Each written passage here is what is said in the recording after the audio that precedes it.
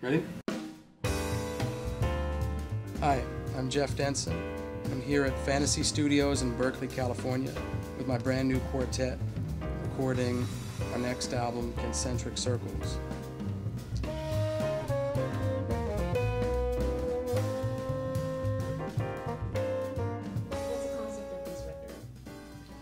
So, the concept of this album deals with bringing together these two groups of people, or two separate trios, and merging them into one group. Another concept of the interlocking or interlacing circles for me is how the music, the different voices in the music, lock together. A lot of the compositions on this album involve counterpoint between voices, between the bass, the piano, the bassoon, and my voice. And some of these pieces are so intertwined, it's kind of like a Swiss watch where all the wheels are turning and the pieces are interlocking together. Your hopes and dreams away.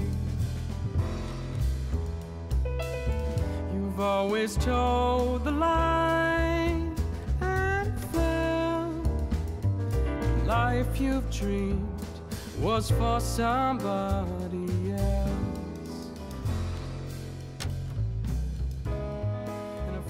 I've composed all new music for this recording, and I really thought about the players I'm playing with and how to incorporate their talents and voices into the music.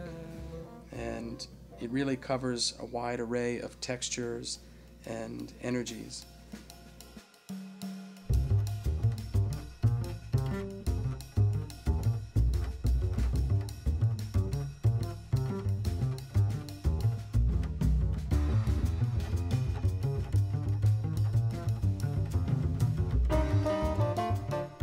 In my new band is featured the bassoonist extraordinaire, Paul Hanson, drummer Alan Hall, and pianist Dan Zemelman. This is a very unique instrumentation on this album. In fact, I don't know of any other jazz quartet that uses this instrumentation of piano, bass, and drums as the core rhythm section. That's the most common rhythm section for jazz. But then the horn we have is bassoon.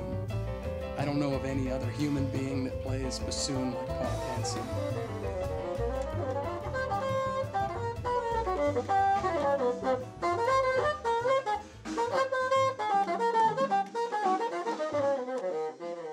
In addition to having such a unique horn, we use my voice as a horn in harmonizing together and singing in unison and harmony parts or counterpoint together.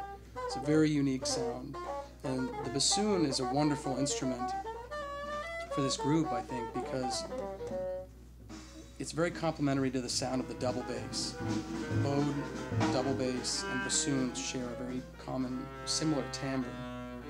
And at the same time, bassoon has a very vocal-like quality, like a human, a deep male voice. So I can play with those sonorities of both teaming the double bass with the bassoon and my voice with the bassoon. And then the fact that Paul is such an incredibly exciting improviser is a natural choice no matter what the instrumentation is. Just he brings an incredible power when he improvises.